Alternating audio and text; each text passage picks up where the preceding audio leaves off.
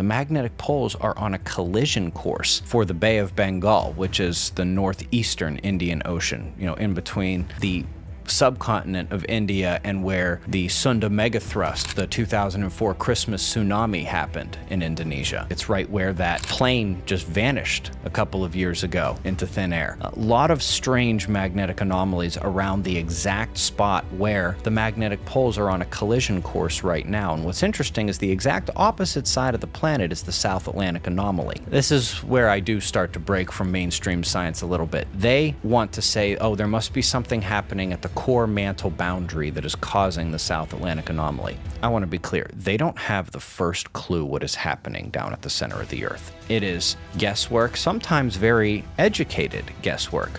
At the end of the day, they don't really know. We know more about Mars than the bottom of the ocean. We know even less about the center of the Earth.